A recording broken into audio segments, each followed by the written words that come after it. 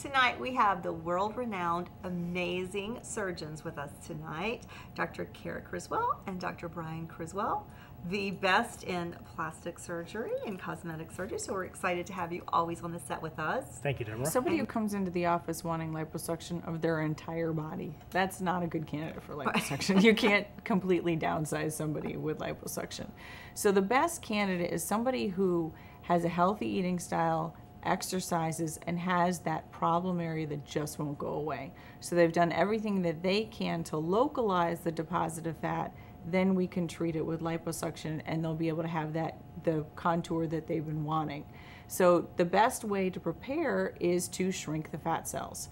So how do you do that? You diet and exercise. By shrinking them, we get more out. We have a more localized area. That area is able to be more aggressively treated and you can have a better result. So somebody who is overall healthy with one problem or two problem areas is really the best candidate for liposuction.